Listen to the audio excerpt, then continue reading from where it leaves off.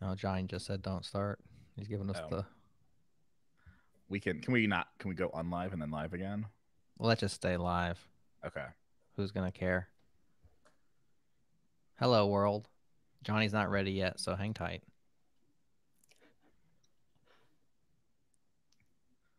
He's whispering sweet nothings and motioning to us.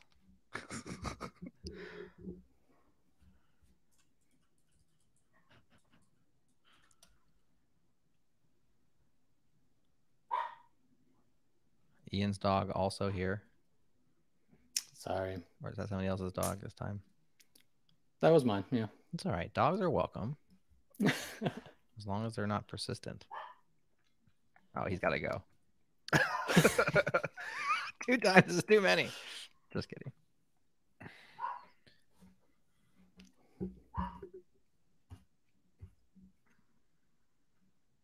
It's like the dog always starts barking as soon as you go live.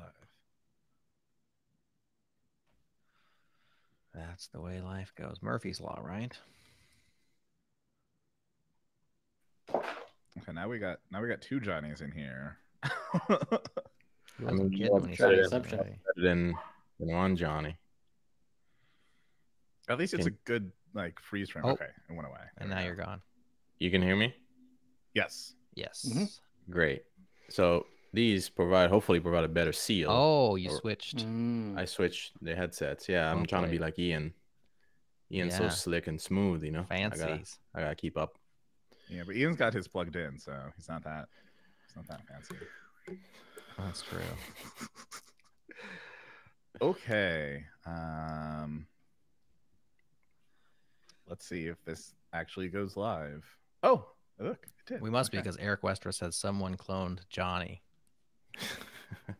Oh, I was talking about the media panel, but Oh, the media board. Yeah, don't forget to do that. it was Actually, having... did I tell you I screwed myself on that recently? Oh no, what'd you do? I did what everybody does. I didn't make it live, and I went through. I actually played a song for Cable. I'm like, this song's for you, and it was just the 2 of us because we did a show with just the 2 of us on it. And I was like, how do you like that? He's like, I can't hear anything. I'm like, gah. The classic rookie mistake. So I'm in the club now of people who've done sounds only to themselves. All right. There's not enough space on the screen. Okay. Let's get this episode rolling.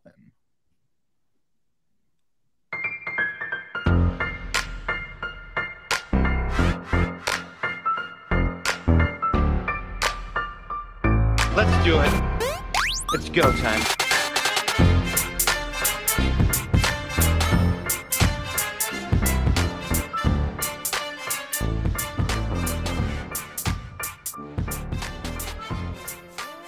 Welcome, Gophers. And you're here for another episode of Go Time. And this week, we're going to be talking about another interesting little topic in the continuance of our maintenance series. For those of you out there that are counting, this is our 8th episode in the maintenance series. And the genesis for this episode was a little chat we had in the Gopher Slack, in the Go Time channel. Shout out to the Go Time channel. If you're not in there, you should definitely join. But it started with one of our listeners who pointed out that, in a lot of our recent episodes, we've been talking about how, maybe we shouldn't have any structure for things, or maybe we should have all these nice brownfield projects, and kind of noted that. And our wonderful producer, Jerod, came around with a beautiful analogy of experienced painters liking a blank canvas and some other folks just liking paint by numbers.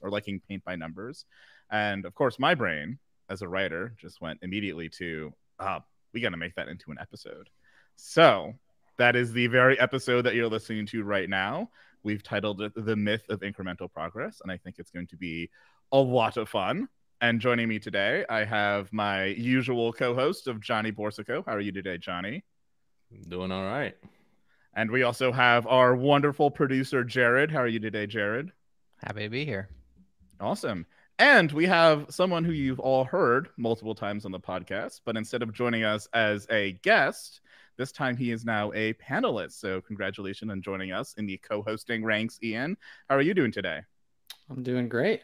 Yeah. Yay, welcome me in. Woo. Congratulations. Thanks.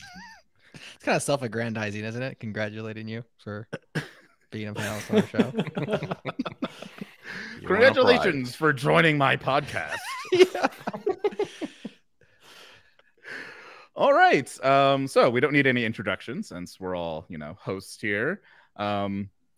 So given Jerod's comment, I'm gonna make the analogy, or I guess the translation. I don't know what to call this, but that this idea of painting by numbers is really nice. You can paint some really good stuff by numbers when you go out there into the world and get those nice coloring books. You're like, okay, I'm making a nice picture. But I'm gonna make the conjecture that you can't paint by numbers your way to being one of those blank canvas artists. That these are like two separate and distinct skill sets, and one does not lead into the other. And the reason I say that is because I think a lot of the time when we think about these things, we think, oh, well, I can start by painting by numbers and I will eventually wind up being this grand artist or something like that. So I'd like to hear from my panel. Do you agree? Do you disagree? I'm sure Johnny, you have tons of nuance, and we're going to go meta straight away. Yeah, who wants to jump in first? Well, I think it would be useful to attach the analog to the subject at hand. So if we're talking blank canvas, this was mostly in reference to instructions on what tools I should be using, what practices I should follow, the structure, the architecture of my software project. And I was saying that experienced developers like a blank canvas. They like to start from scratch and draw their picture. Paint by numbers, the question is like, what does that draw across to for you guys? I tend to think of framework, a pre-existing structure, a scaffold of some kind.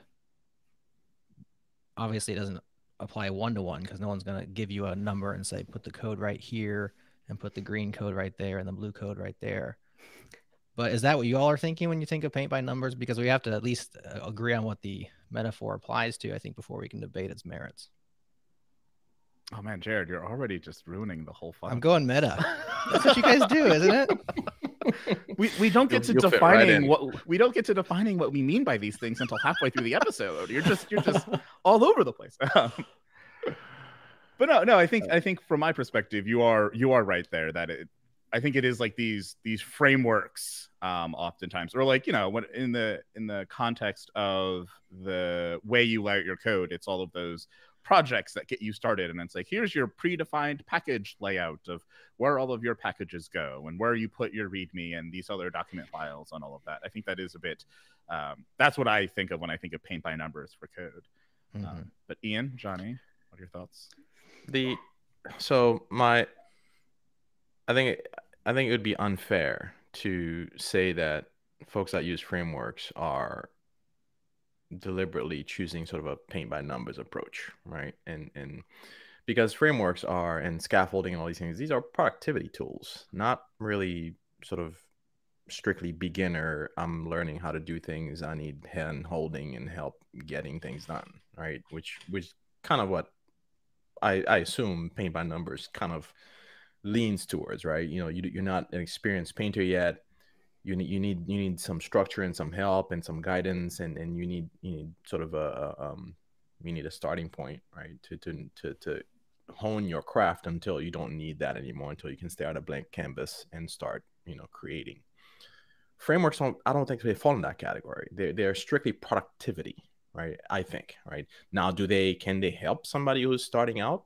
Absolutely, but they help you as a beginner to be productive within a journey of building software with other experienced people who are also using this framework for their productivity, right? So I think we should be very careful, sort of not to downplay the role of frameworks. They're not really kind of the same thing.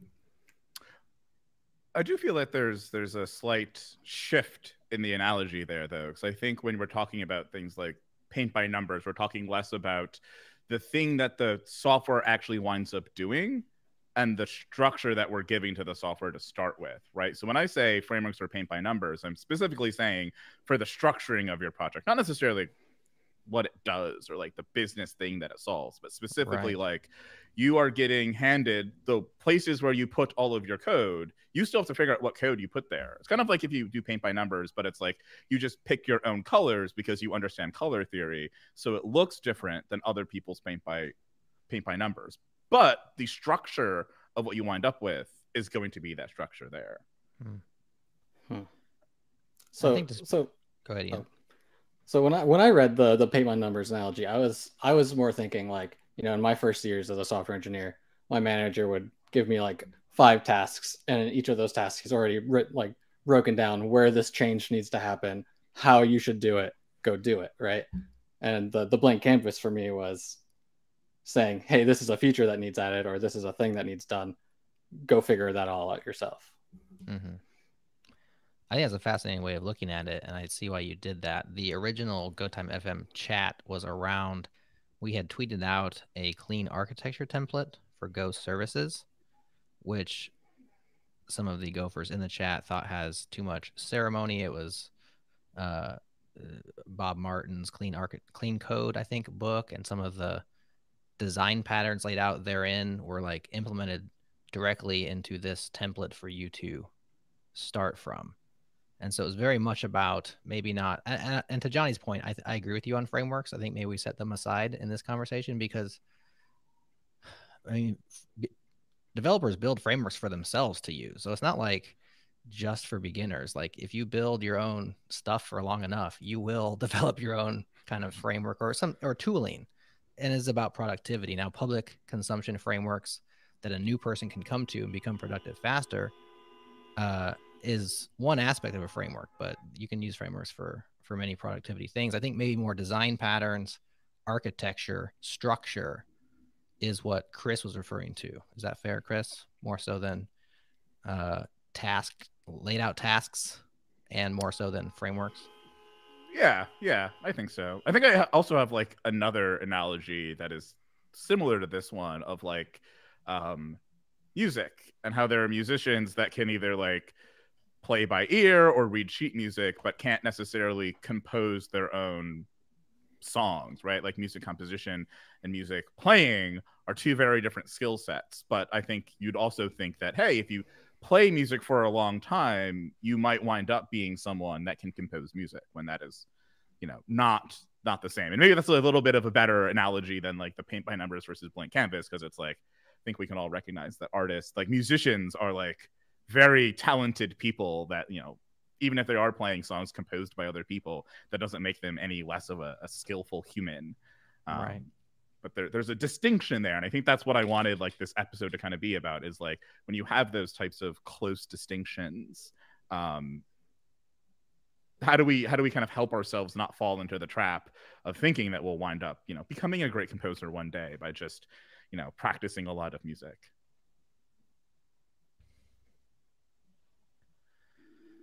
You become a great composer by composing. You can become a great musician by simply playing music. Like, I don't know, maybe yesterday, the day before, I saw some tweet, maybe like from Matt Ryer or something. Maybe it was retweeting somebody else, of a kid, 5 years old, who's like ripping apart like a sonata from like, I don't know, Bach or something. Kids' hands are moving fluidly through the. I mean, you know, I'm thinking, man, this is a prodigy. This kid's genius. Like, you know, I don't know any other 5-year-old who can do that, right? Mm-hmm. So, and then you obviously have people, you know, this being the internet, it's like, oh, yeah, that's nothing. You know, wait till, you know, if he can't write music, then he's not a prodigy. He's not a genius. What? I'm thinking, okay, I can see what you're saying, that in the pantheon of music, maybe this particular piece that he happens to be playing, you know, albeit eloquently, could be considered sort of a beginner, right, sonata versus something that, you know, that is more complicated, right, in structure and tempo and et cetera, right? So while I understood the nuance that people who are critiquing this 5-year-old kid, right, on their music skills and talents, I get the nuance, but to me, at the end of the day, I'm thinking, wow, this kid is pretty good, right? Now, I wasn't slicing it and saying, oh, he's good at playing music, but he's bad at composing music. I was saying, okay, here's somebody performing the art of playing music, and they're pretty good, right? So if I bring this back to software, and I'm like, okay, can I identify somebody who's pretty good, right, at coding, at flying to the keyboard, knowing everything that needs to go in, knows the syntax of a language, knows exactly, you know, how to implement an algorithm and do all these things, right? Can I now say, well, they might be pretty good at those things, but they don't know how to engineer software or larger scale software or distributed systems kind of software, right? Like they're good at coding, right? They're very efficient, right? They're a great coder, but maybe they're not a programmer or an engineer, right? Because these things, you don't just master and memorize syntax and start ripping across the keyboard and doing things. Like that's a skill, but that's not the complete set of skills you need to build and engineer, right, software that has value to somebody who's willing to pay for it, right? So that's how I see these things. Like I don't want to take away from the act of knowing how to code, right? But at the same time, I understand that knowing how to code alone is not sufficient, right, for sort of engineering software, right? If hopefully that makes sense.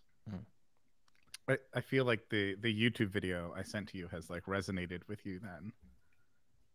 Yeah, I think so. Yeah, definitely. I could understand it, right? It basically we tend to throw around the what's the difference between a coder and an engineer or whatever it is, and you know this person who actually I'm ashamed to say I didn't even know his name, Leslie Lamport, and so much of what he's done has impacts my actual day-to-day, like how I make a living, right? And I didn't even know who this person was. I felt kind of ashamed of myself.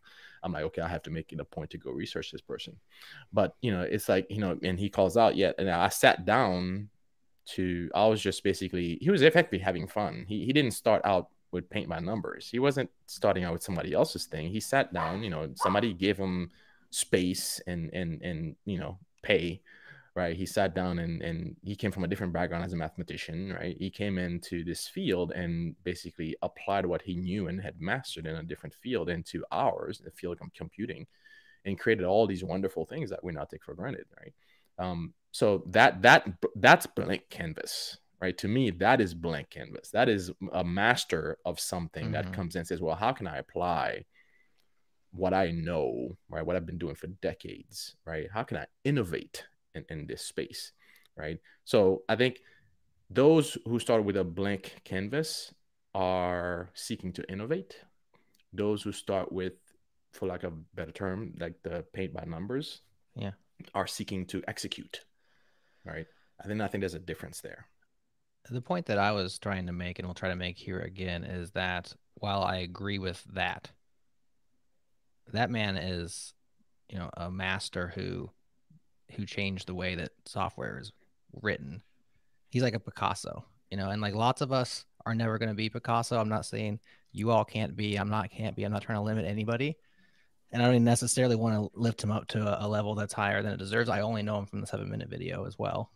Much to my shame, I didn't know his name prior. So thanks, Chris. We'll link that up in the show notes. I put it in the chat for those who want to watch that. Great little video featuring this man's work and some of his thoughts. A lot of us just want to paint because we love painting. If we take joy in it, we can make money doing it. Hold on a second. Hi. No, go back. See, dogs are welcome in. So are daughters. Sorry, guys. Go ahead. Hustle. It's nap time, but someone's not napping. Let me find a good place to kick back into that. Some of us want to paint because we love painting, and we're never going to be Picasso. And we may want to be a working painter. Maybe we want to paint portraits for people who pay us. Maybe isn't even like George W. Bush like paints portraits now in his retirement. He's like average at it, but people still give him respect about it because he's ex-president. Like, we're not all going to be that. I bet he starts with blank canvases now. He probably didn't start there. And so I guess I was trying to say, like, lots of us just want to be like working software developers who put in an honest day's work, do our best, write some good software, help people out, but aren't necessarily going to make it to the level of a person who reinvents stuff. And so how do we help those people as well? I guess a lot of the conversations on Go Time, which I very much appreciate, but I've also been in the business for a very long time, are very deep and nuanced and from an expert perspective. And hey, y'all are experts. So of course we want an expert perspective. But sometimes the question is like, well, Ian, when you start a brand new project now, or given that feature today to build, and you got your blank canvas, what do you do? Like, where do you start? You don't have to tell me where I need to start and paint by numbers me, but if I can listen to the way that you go through that process and get to your end goal, your painted picture, maybe I can learn from that. And so I'm actually setting that up, but I also would love an answer. Like, let's say your boss gives you a feature to build, Ian. You've never built this before. Maybe you have. What do you normally do? Like, where do you get going when they're just staring at a blank screen? Yeah, it's a great question. I don't know. I don't know the answer to that. Okay, at the beginning, of course. yeah, exactly. Like, I mean, I start in one big file and I just go, Just start writing code. I mean, then you're coding. Surely there's steps before that. Okay, let's pass it to Chris. Chris, you write software for a living. And you're a blank canvas kind of guy now. Where do you start? What do you do? I think because I am who I am, I usually start with a combination of writing some sort of document to make sure I kind of understand what the problem is. Actually, I guess in the beginning, when someone brings something for me to build, I ask a lot of questions and make sure that it's like, okay, well, like, are you actually asking me for the thing you want, or are you asking me to build the thing you think you need? So that's usually where I start whenever it's a kind of, it actually doesn't matter. It doesn't matter if it's a product person or if it's something I'm building for myself. I say, like, is the premise that I've assumed here, or someone else has assumed, the correct one?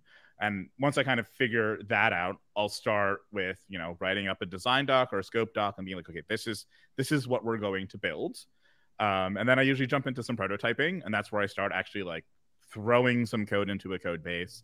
And then like the project usually gets legs from there. And we kind of, if it's something for work, we develop out that design doc more, we start having discussions, then we actually make the for real code base, which might unfortunately be taking that prototype code I built, or it might be starting from fresh, which is definitely a preferable thing because prototype code is never really written as well as we'd like it to be. Mm-hmm. That's usually like the on-ramp that I take, but that's really a lot because I'm a writer. So my comfort zone is like an empty document in Google Docs or an empty, Vim window where I can just start typing out, okay, what is it that I'm trying to do? Yeah. Yeah. Johnny, does that resonate with you? Is that similar to your process? Yeah, I'd say so. Obviously, there's going to be basically what am I being asked to do? Is it to add a feature in existing software, which hopefully, that's an easier task or it's supposed to be an easier task than basically building something. Depends on how legacy code that sucker is. Depends on how old that thing is, right? But yeah, it's usually, I'm whereby Chris jumps into a Google Doc or a Vim window and whatnot, starts writing things out. I tend to be more of I'm a visual thinker, so I tend to sort of fire up one model or Lucid chart or something, and then and I start mapping out flows, right? What data is coming from where does it need to go? What are the boundaries? Basically, I'm trying to identify. Basically, I think in systems, so I'm trying to identify what systems am I dealing with here. Internal, external, right? Like what are constraints? What are, how much data needs to flow through this pipe and things like that. So I sort of picture the system in my mind and try to represent that on some sort of canvas, in this case, a digital one. And then from there, I start to write about the different pieces, right, of that system. Then I take, Chris's approach and say, okay, well, what is this thing? Like if I were to get a README, right, for a code base for this particular repository that represents this component in my system, what does that README? What should that README tell me, right? So I do README during development, right, for that reason, because I want to be able to say, okay, well, if I hand this to an engineer on my team, are they going to know what to do with it? Are they going to know where this fits into the bigger picture, right? So I kind of approach it that way. Basically, I guess you'd call that top down, whereby I try to get what's the 30,000 foot view of this thing, and then I sort of slowly descend into sort of the nitty gritty. I'm similar. I'm an outliner though, so I work in outlines. I think in outlines, top level, and I start to drill down and start to feather it out as it makes sense. What depends on what do I know versus do I not know? What's easy, what's hard, and then sub steps. Trying to take that blank canvas, which to me still after almost 20 years in the industry can be intimidating, and give myself a task list like Ian received from his boss. Like, can I produce that and come up with, and this is kind of the process of like user stories or whatever, which I've never been good at writing those, but like breaking it down into like smallest chunks. As an admin, I want to finish this feature so I can go home. Do it that way. One thing Dylan Bork said in the chat, which I would love to pull into this, which I think is a great point. He says the danger of paint by number, in his opinion, is that it can lead to cargo culting of the various patterns and idioms without any insight or understanding about why things are done that way, which, by the way, I think is a great aspect of having conversations like these, is because we hear about some of the whys and the it depends, and not so much of the blog posts where it says, here's how you ought to do it because it worked for me. It's harder to cargo cult a podcast, I think, than it is a blog post or a book. That being said, sometimes you just have to follow the other person's path until you realize when it doesn't actually work for you. So I'm totally fine with like cargo culting some sort of rule, I was going to say the law of Demeter, but that one's too hard to explain. What's a very simple? Dry, right? Everybody can remember that one. We all get it wrong, but we can all remember the acronym. And all of us here, I think, would all talk about how dry is not the best principle in many cases. I think I've heard you guys talk about that. But we didn't realize that until we had tried to dry the crap out of everything for a while. And then it came back to bite us. And so I think it's okay to go through that process of, like I was saying in the post, go ahead and paint by numbers for a little while. Don't live there. Don't stay there. But until you can start to realize, actually, blue doesn't look great on the number 4. A little bit lighter blue would look nicer there. You start to develop your taste, your experience, your own history of that working well in this context, not in that context. Then you don't need it quite as much. But I think, we do need to start somewhere. And I think that a lot of these idioms, best practices, rules, clean architecture, whatever that means, those are decent starting places. Yeah, and there's something you said like a while back when we were talking about Leslie Lamport and his path of like, okay, I'm a mathematician that like stumbled into computer science, and then I was studying physics, and then I realized that this distributed database someone's trying to build is actually like violating the laws of physics, so we can't possibly build it. I think it's interesting that you kind of said like, okay, we all can't be that, because I think in some ways the way that we set up our industry is that we idolize people that can do those sorts of things, and we assume two things. And I've seen this over my career. It's happened to me personally, and I've seen it happen to other people, where this assumption that if you're new, you can't possibly be someone like that, right? So, like having that type of knowledge only comes from years and years and years and years of practice. And the other side of it is that if you want to stay in this industry, you should want to wind up to be someone like that. And I think for me personally, it's kind of funny that you say like, oh, like we're not really people like Leslie Lamport. I think my own path through computer science is very similar to the one that like Leslie Lamport has taken, and the way that he approached everything, right? Like I am as we know from this podcast, a very like heavy analogy person. You're a like writer. I'm at my core a writer that happens to like write programming languages. And I think like that is a very distinct path for me. And that has resulted in me in my career. Like I was never a junior engineer. I've never been like an SE1 or an SE2. I've never had that experience. I don't quite understand what that experience is like. But I also know that I wouldn't want to be an SE1, or what we usually conceive as an SE1 or an SE2, someone that gets handed tasks and just executes them, and like on like that on ramp to learning. For me, I always want to be at that like staff plus level, that higher level of okay, give me the tough problem to solve. I'll sit down and I'll figure it out. I think we mentioned this in an episode a while back, but I think that's actually an important differentiation and distinction that we need to make as an industry that goes along with this kind of thought process of incremental progress. Of there are some people who are those Leslie Lamports, who are the people that can design really great big systems or find the next new thing. And there's not a ton of them, but they're not going to take that like climbing up the ladder approach to things. Yeah. So we need a way for them to get on board. But we also need to recognize that there are plenty of people that are perfectly happy just being handed user stories all day and executing on them. Sure. And there's absolutely nothing wrong with that, right? There's nothing wrong with being the person that paints in all of the colors to make the beautiful portrait at the end of the day. Because starting with a blank canvas is very intense, and it takes a lot of energy to sit down and figure all the things out. And quite frankly, some places don't need, paint by. Some people don't need a blank canvas, right? Your marketing company needs a website. Okay, we don't need to like spin up a whole new custom Go backend. Just go use a framework.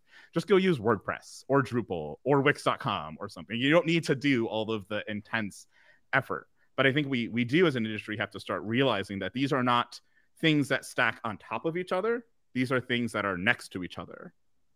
Mm-hmm. But what about resume-driven development? I need to build a brand new framework for this website. That's Kubernetes-driven development.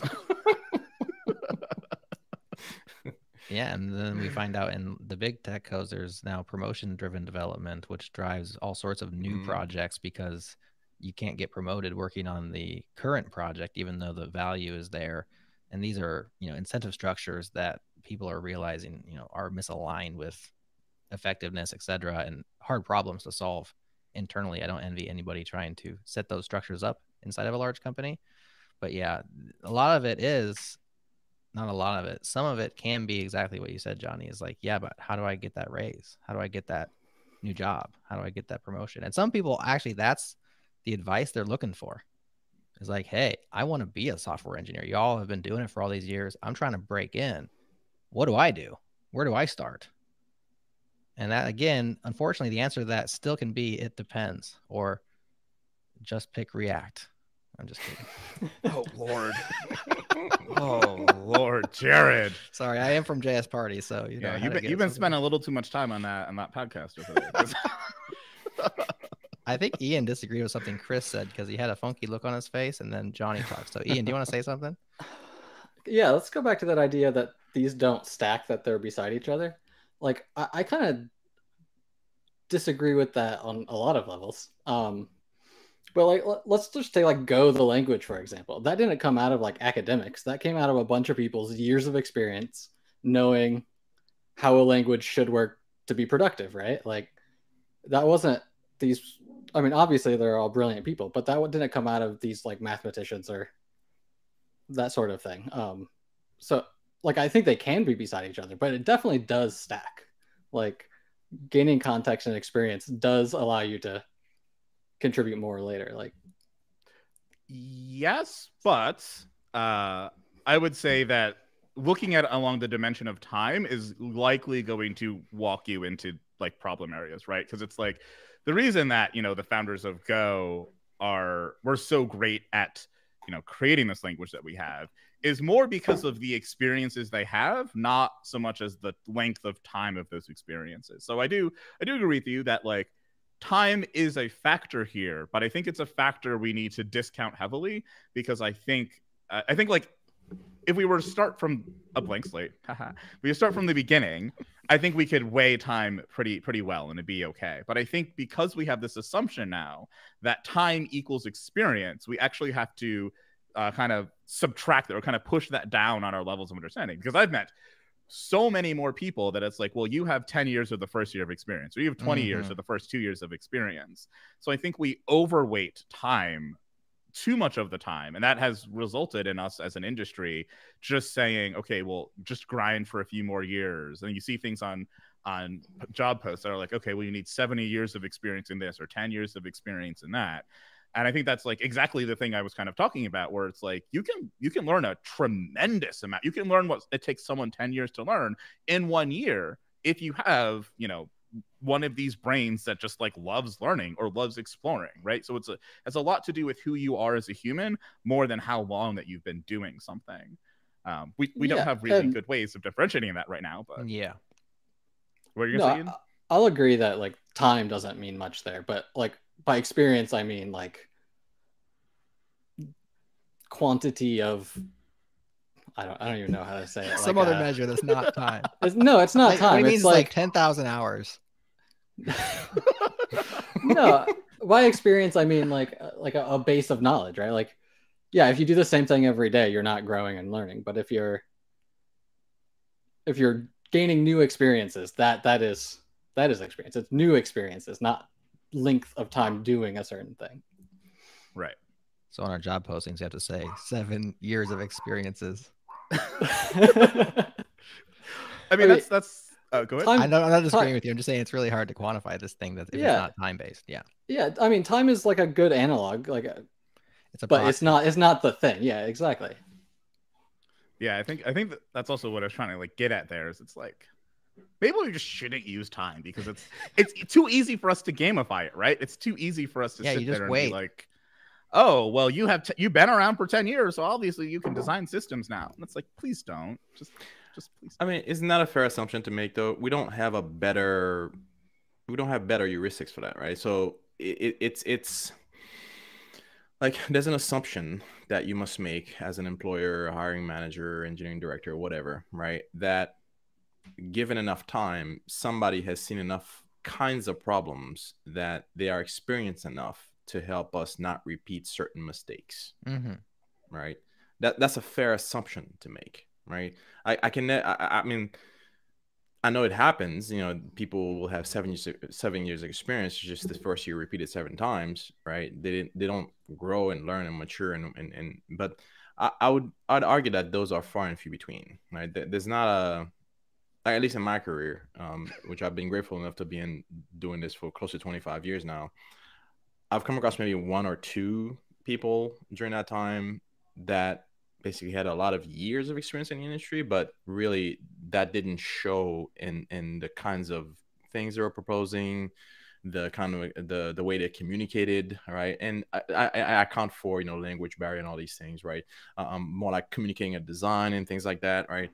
So it's possible for years to have gone by for you to not grow as an engineer, right?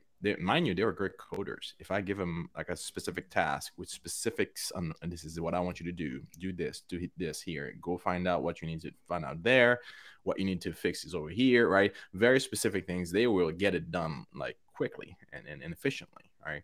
But if I said, okay, design me a web scraper, right, that scrapes this website, they'll be at it for like 3-4 months until I come back and says, so where are we, right? So it's one of those things where if you've been experienced enough, right? If somebody comes to me, okay, choose that example. Somebody comes to me and say, hey, design a web scraper, and they say, and they give me the parameters and say, hey, this is what it needs to do, blah blah blah. The first thing I do, I'm like, okay, npm I go to Google install web scraper. right. I mean, like, why am I gonna reinvent that wheel? Right? I've got better things to do in my time. I mean, I need you to be experienced enough, right, to recognize that, right, and go get a damn package off the internet that does this, right? Like I don't need you, as a junior developer reinventing that wheel. That's not where your time is the most valuable to me, right? So that kind of judgment, right, I think is what comes with time. Right, like you've seen a few patterns. You've been coding for a while, so you know how to deal with syntax, and you've been around other people who know what they're doing. So you pick up some of the tricks of the trade, that kind of thing, and then you allow time to allow these things to just gestate and become part of your skill set as an engineer. Right. So I think that's the element time. I don't think we can discount time here at all. Like, I don't know. And again, I'm biased because I've been doing this for a while, and I can say that, okay, yeah, time has added, so much to my skill set, whatever it is. But I think in my experience, you need the time, right, to grow. I wonder if this has to do with like where in the industry each of us is kind of positioned. Because I think it's it's interesting to me that that you, Johnny, and Jerod had never heard of Leslie Lamport before, because it's like I think part of it's because I've spent so much time in distributed systems that it's just like, oh yeah, Lamport clocks, Leslie Lamport, of course. But I think distributed systems specifically is one of those areas where it really isn't the amount of time that matters nearly as much as the knowledge that you have attained, right? And that you can obtain that knowledge very, very quickly, but it takes people's brains are different. So your ability to understand things distributed system concept, there is no now, and you can't use time. That's not something that maybe I'm wrong here. Maybe you can sit there and work through these problems long enough and you'll eventually figure out and wrap your brain around the concept that, time is not at all what you've thought it is your entire life. But I think that's more of a way that we have to teach people things, and the way they have to kind of be curious and be okay enough with being frustrated at not understanding something to kind of dig into. And I think that's a better marker of how experienced someone is than the length of time they've been doing something, right? Curiosity, or at least for this section of things. I think probably part of the problem here ultimately is that it's we're trying to story point right now. We're trying to reduce a huge space of things down into a single entity, right? And it's how you gain experience as a front-end engineer is vastly different than how you gain it as a back-end engineer. It's different from distributed systems engineer, or from an embedded engineer, or from there's all of these different types of software engineering. And I think that, at the end of the day, we can't just, saying length of time is an easy thing because that's something you can trace across all of those different types of engineering. But I think it means a different thing in each space. So I don't think they're as comparable. I have no idea if any of that made sense. So sorry if it didn't. It seems like what you're arguing for mostly is for diversity of experience. Because the perspective, the unique perspective, is what sometimes, and in the case of Leslie Lamport, actually leads to the innovation. Looking at it from a perspective that nobody else looked at it from, because of his background or because of your background as a writer. You look at software differently than I do, for example.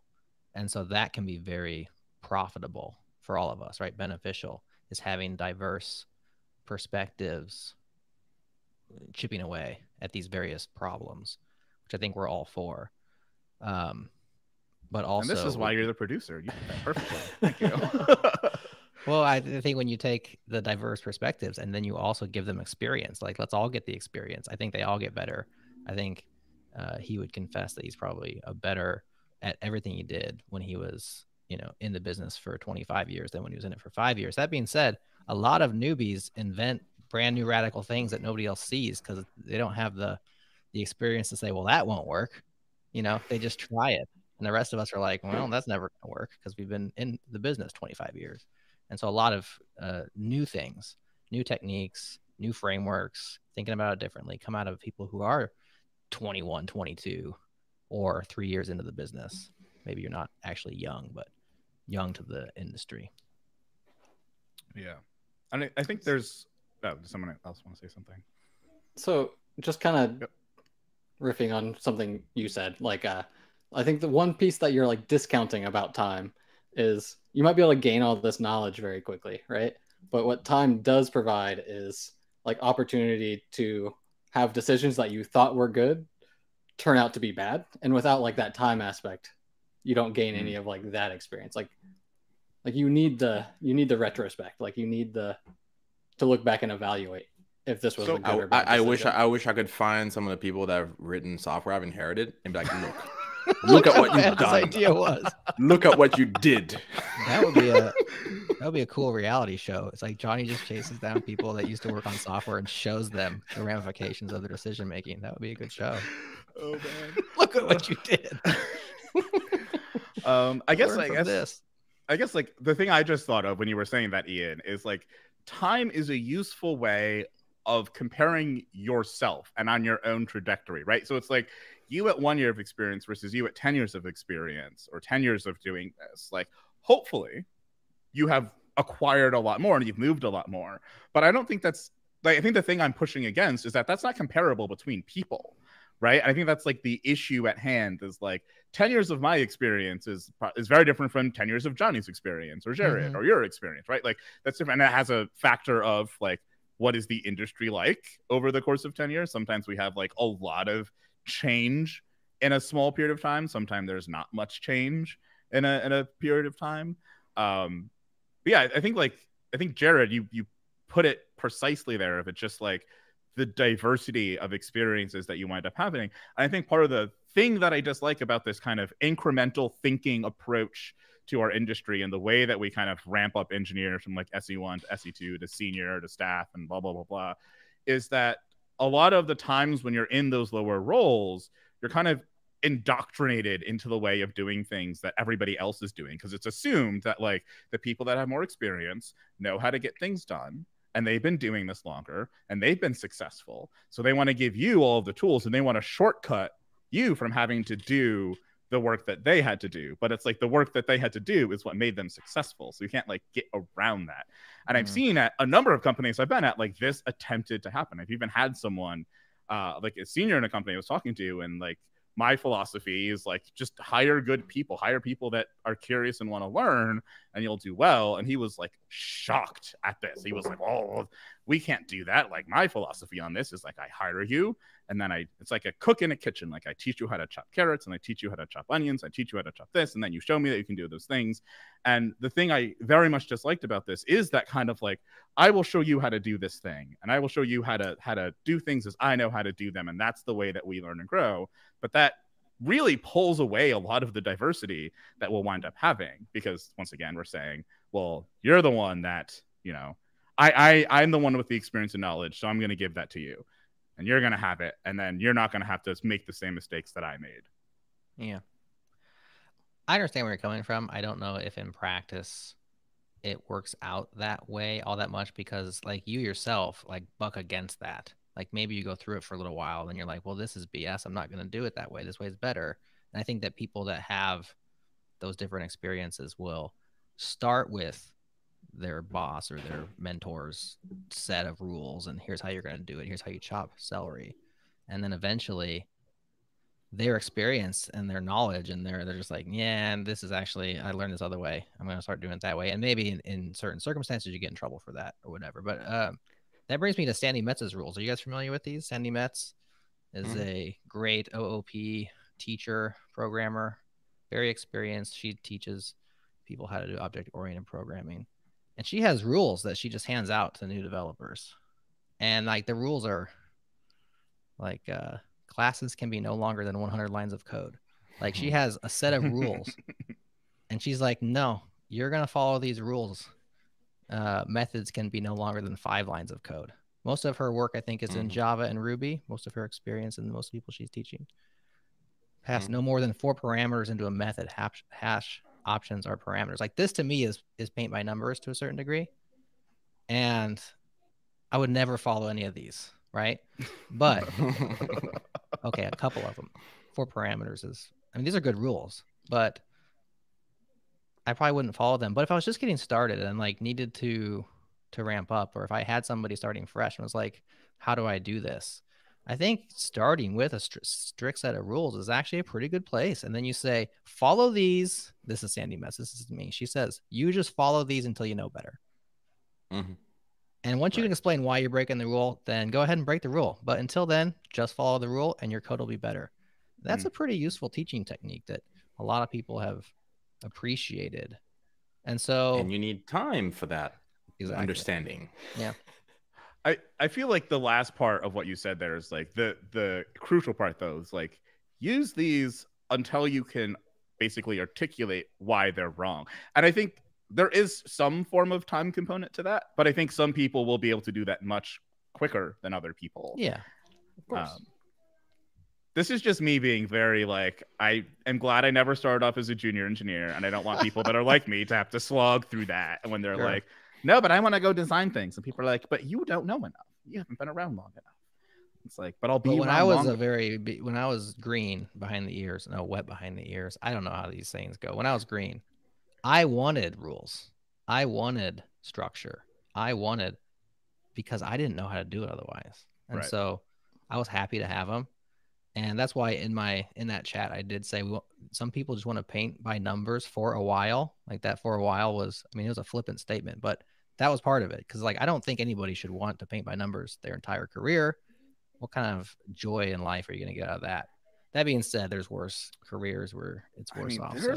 You'd be surprised. There's a lot. I've met a number of people in my career that have just like, they're literal, just like, just give me the task. I will do it. That's all. I've never understood those people, but I'm happy that they're happy. You know, yeah, totally get it. But I think that you should, and you should want to advance. I mean, I don't know. From my perspective, you should want to go on from there. If you don't, I mean, I guess Godspeed. Like once again, like diversity of perspectives, right? Like what you just said of like when you started, you wanted like a nice set of rules. Like when I started, I think that the thing that actually got me to be in this industry long term was that in the beginning there weren't any rules and I had to figure all this stuff out. And even though I was like quite literally screaming at my computer sometimes because I had the unfortunate start in Drupal, which if you ever use Drupal, it's like the most complex piece of software on the planet. It's absolutely ridiculous. But like that screaming is actually what pulled me in and what like made it worth it for me at the end of the day, that I figured this stuff out. I learned how this thing worked. I understand this now. And that is what gave me the energy to like continue going through the industry. And I think if I had someone just kind of giving me the answers or giving me rules, it wouldn't have stuck with me. I would have found something else where I could have done that more curious and creative exploration. So I think at the end of the day, like what we're all kind of saying here is like diversity matters and understanding that like we are all different and we have different backgrounds and there's no single type of engineer at the end of the day. And we should have roles in organizations and promotional paths that allow us to be the diverse individuals that we are. Not thinking that the kind of average engineer is the one that everybody should, go after or aspire to be, I guess. But we won't. We're a cog in a machine somewhere. Unfortunately, there's a lot of work to be had in turning spreadsheets into web forms, and that's what a lot of our jobs are. Take this spreadsheet, put it on the web. And spreadsheets, though, let me tell you, spreadsheets are one of the most advanced forms of programming that is out there. Like, I don't disagree. Woo. People are like, oh, you just write Excel. I'm like, have you tried building something good in Excel? Like, I've seen enterprise scale software built in Excel, my friend. Like you have not seen software until you've seen software written in Excel. Yeah. I've seen efforts to replace Excel with custom software written to do the exact same thing, but the people won't adopt it because they built that Excel themselves. Like, no, this is how I do my job. Don't make me do my job some other way. And half the time that custom software doesn't even do everything the Excel does. That's what they're saying. Exactly. That's their whole point. Yeah. This is worse off than what I have now. I feel like Excel is like a peak of programming. It's just like, I don't know. This is like this super dynamic, instant compilation. And you just start plugging in some formulas. You can just do some crazy stuff. I'm just like, oh. Yep. If you couldn't tell, I just built out an entire system using not Excel, but Google Sheets. So I am very hype on the spreadsheet train right now. They are. Hey fantastic. Man, spreadsheets will get you a long way. Don't sleep on the spreadsheets. A lot of times, I mean, look at what Airtable. Right, they built an entire business around spreadsheets. I mean, come on, Yeah. All right. So we got to get to our last segment, but does anybody have anything else they want to say before we jump into that? I think the coding versus programmer distinction is kind of silly. Oh, come on, Jerod. Now we have to disagree. Disagree. Hard disagree. Wait. Save that for unpopular opinions. I need more. No, we got to move on. Well, I mean, I guess I don't. We should play maybe a little bit of the audio from Leslie Lamport, or at least let people go listen to what he had to say about it. And Johnny described it a little bit, but he does make this distinction between being a coder and being a programmer. And I think he elucidated it in a way that was okay. I think that these are interchangeable terms that mean different things to different people, and we end up splitting hairs and inventing our own definitions of the words in order to kind of do a weird form of gatekeeping, where we're like, you're not a programmer, you're a coder. And I don't know. I just feel like, come on, guys, we're all trying to do the same stuff here. So that's my hot take on it. People who actually say that though in real life, yeah, those are D-bags. Don't listen to that nonsense. Agreed. Like this is something that when you're doing some introspection and you say, hey, like, what does someone like, Leslie Lamport mean when he says there's a difference between a coder and a programmer within the context of the things that he was building and actually, putting together and innovating on? Like, what does he mean in that context, right? Or if you go into any other, company and they say, do they say, oh, for these people, we consider them coders, we pay them less than those who we consider programmers, right? I mean, nobody actually does this, right? So it's supposed to be something that helps you. Personally, I think it's introspection, right? Like, am I coding? Am I programming? Am I engineering? I don't tend to use coder versus programmer. I tend to use coder and engineer more readily than I do programmer. What's wrong with programmer? Nothing wrong with programmer. I think engineering is I think engineering is what happens when you add time to the mix. Right. So, or your decisions, good decisions. But that's your definition of engineer. I think that we all kind of create these definitions because I've had these conversations with hundreds of people and they all define it a little bit differently. And a lot of times it's positioning. And I don't think that's what he was doing.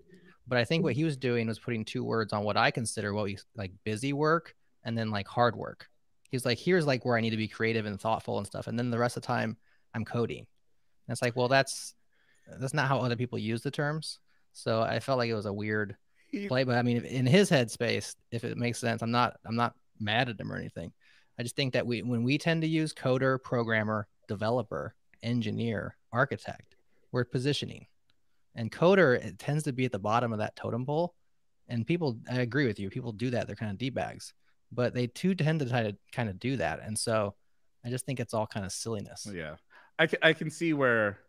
Yeah, if you don't know who Leslie Lamport is, because like he's the same person that's like unit testing is BS. You should be writing TLA plus instead. So like I heard him say that. I was kind of interested in the TLA plus thing. I'm like, dang, am I a total user? Like, yeah. Brushing on my math here. Once again, he's a mathematician. He's like, why are you taking this like plugging? Oh, does addition work? Let me add 2 + 2 and 4 plus. Like, no, just write a proof to make it work. But I think the interesting thing that I think the reason what he said about coders versus programmers resonated with me so much is because something I think I've been talking about for like 4 years now of like, there are people that love to study the language and love to, write the language well and do that well. And there are people that are trying to tell a story with. And I feel like the programmers are the people that are trying to tell a story.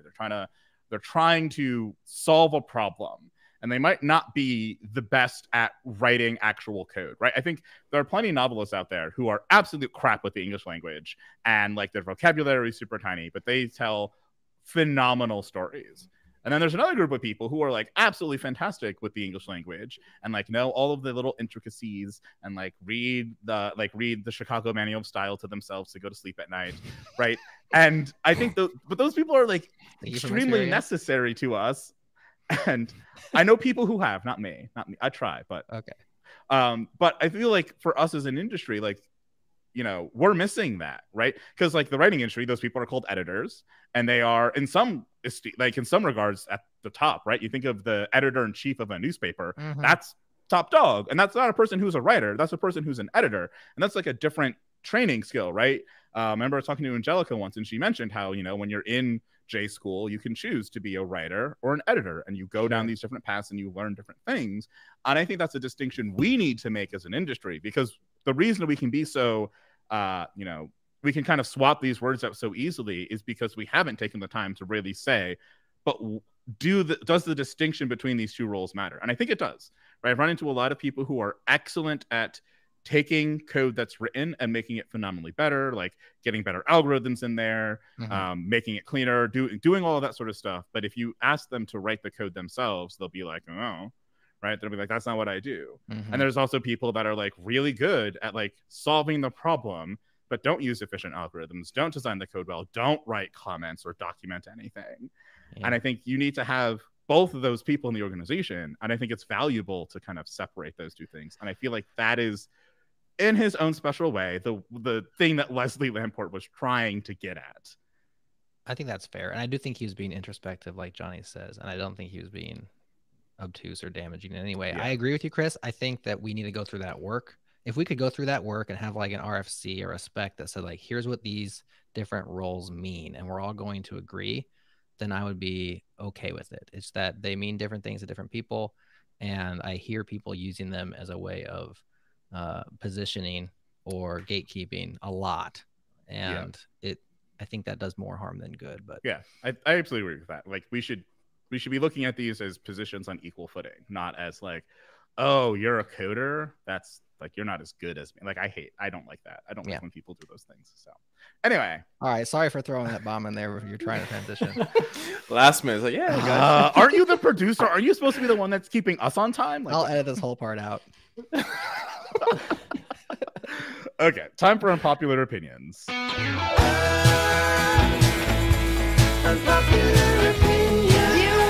actually think you should probably leave.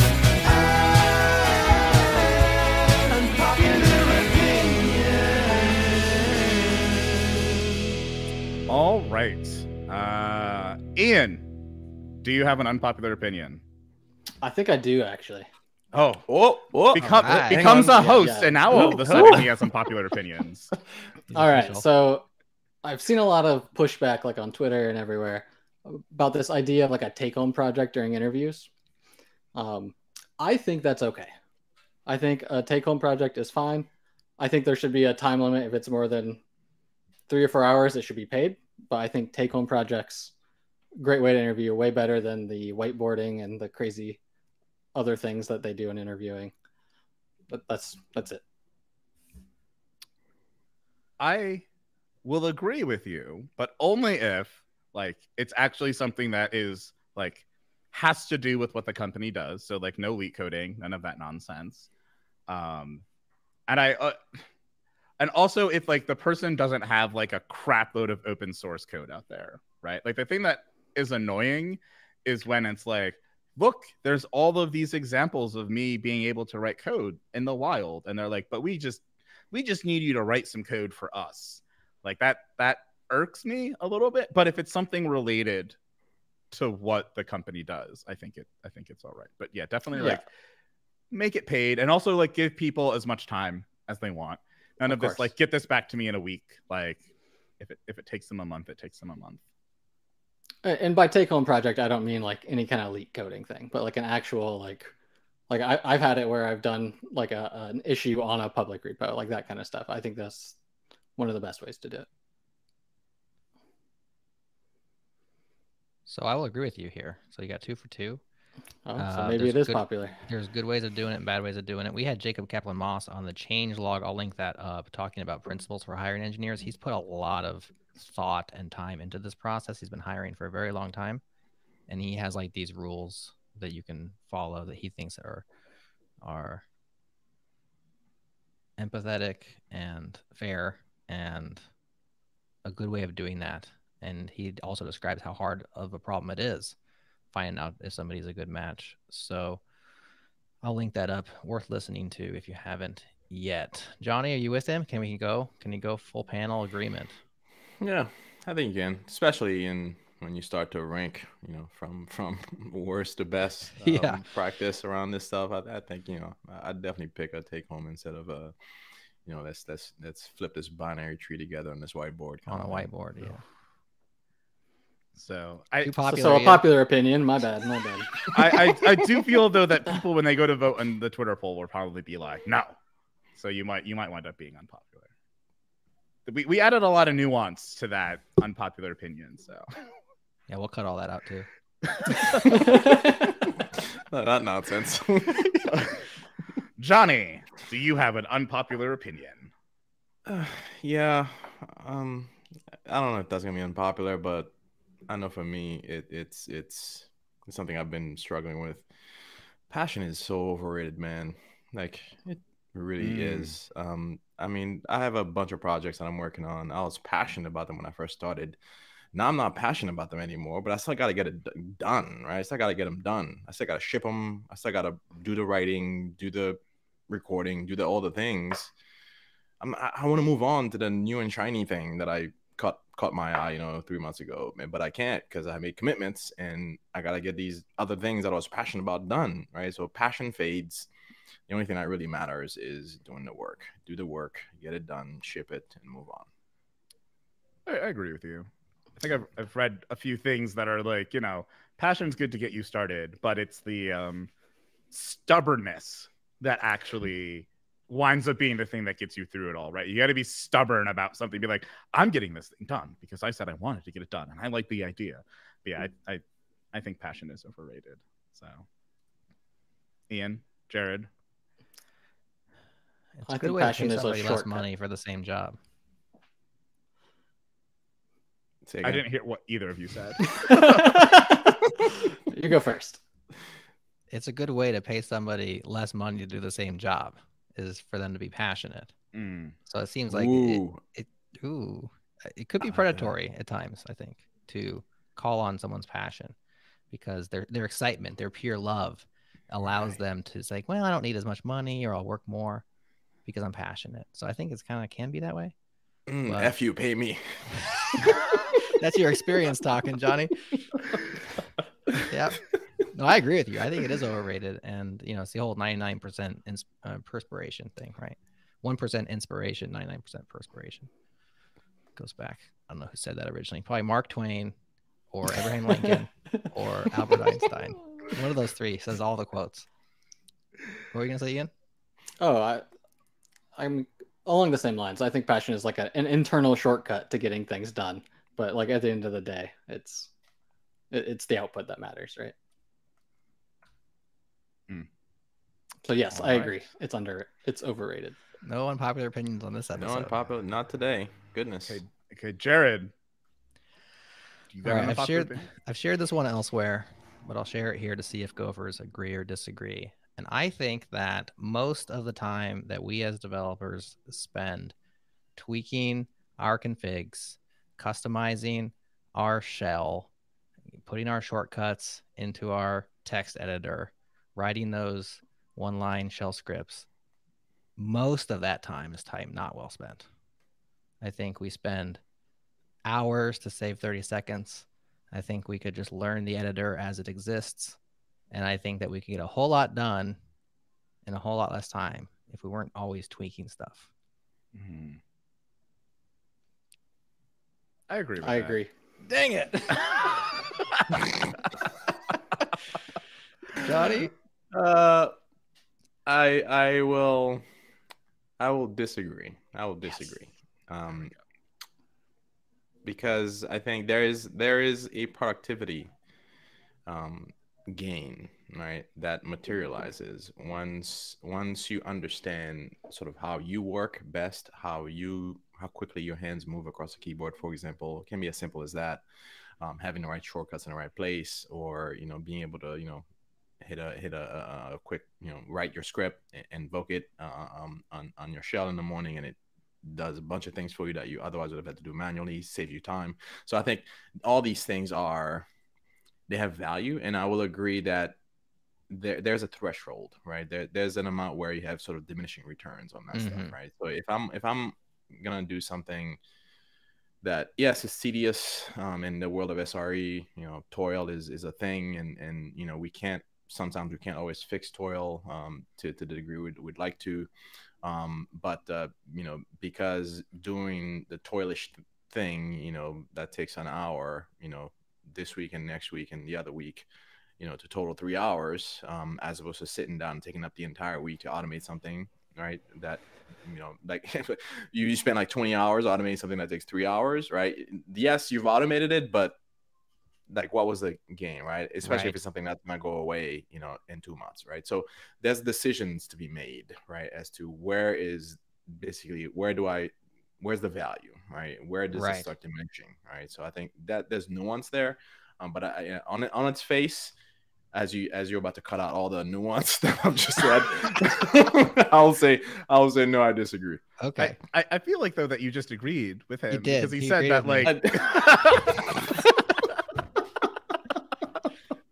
he didn't say it's all useless. I hedged. I said most of the time that we spend. And the reason why I say that is because we have a natural inclination, I speak from my own personal experience, to overdo it, to over automate, to over tweak, to over customize, because it's fun, it has dopamine hits, and it's a good way to procrastinate and not do what we're actually supposed to be doing. And so we tend to overdo it.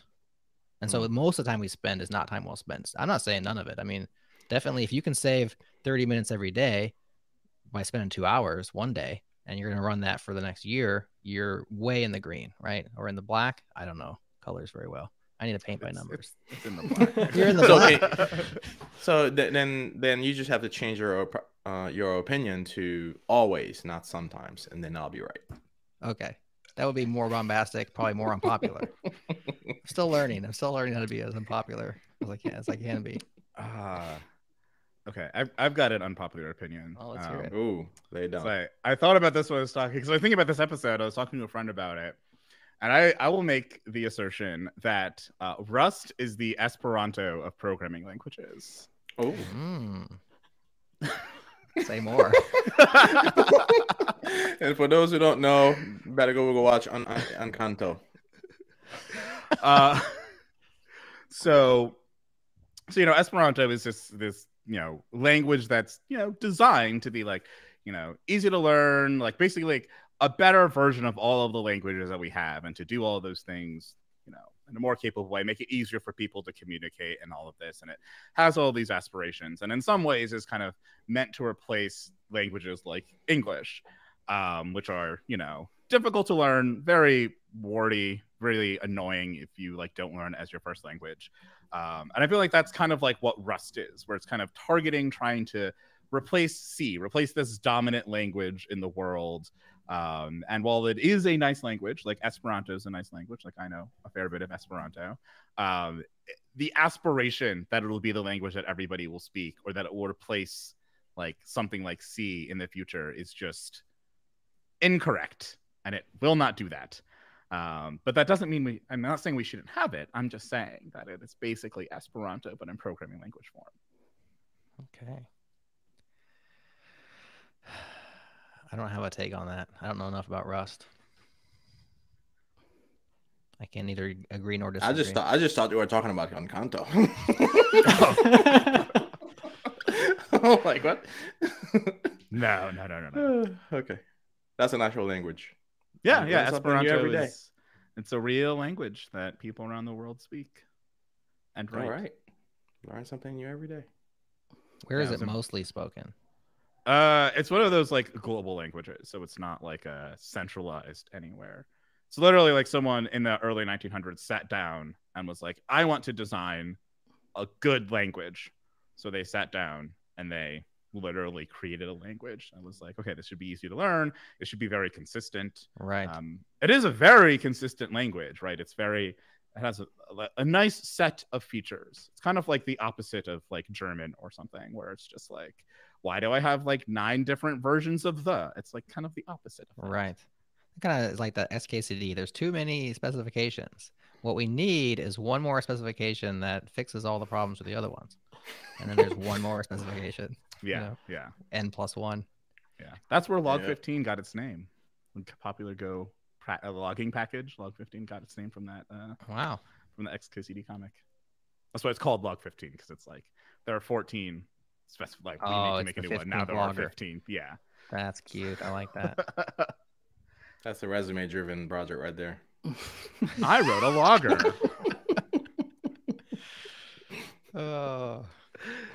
Okay, well, I guess my opinion is not unpopular. Well, We'll I guess see. it's neither. We'll have to vote it out. We'll have people. I don't know if Gophers are gonna. Is it a chance for Gophers to dunk on Rust? It might be the way it might go popular just because of that. Yeah. If I saw this on Twitter, I'd click yes. I agree, but I don't have a reason. Like. That's how most of the voting goes, I'm sure. Well, I told my friend that I was talking to him, like, this is going to be my unpopular opinion on the next episode. So it's sticking to there you go, friend. All right.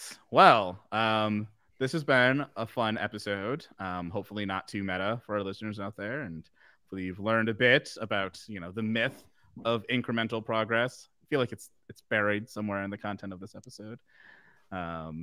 But yeah, so thank you for joining me, Johnny and Jerod, and welcome, Ian, and thank you for joining as well. Thanks for having us. Yeah, it was fun.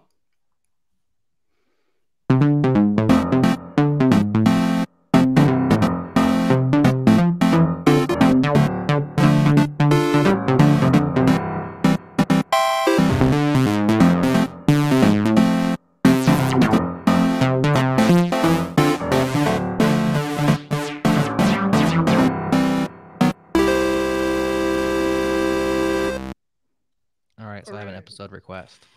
Okay. I want an interview with Leslie Lamport. Oh, Why not? Why not? Why not us? Why not Go Time? The Go Time interview. Sounds That like could he be. does interviews. He just did this one that we all watched. That was Yeah. like just a few days ago.